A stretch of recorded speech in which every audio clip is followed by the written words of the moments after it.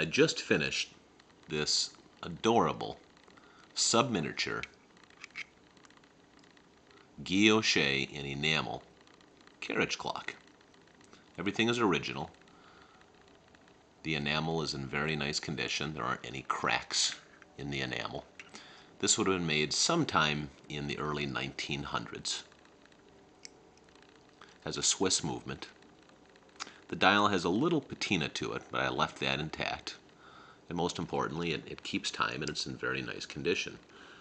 This is a small carriage clock, diminutive in size. And just for comparison, it's about the size of a watch. Actually, my watch is even a little bigger than this little carriage clock.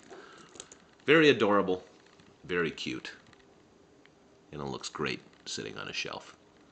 Take care.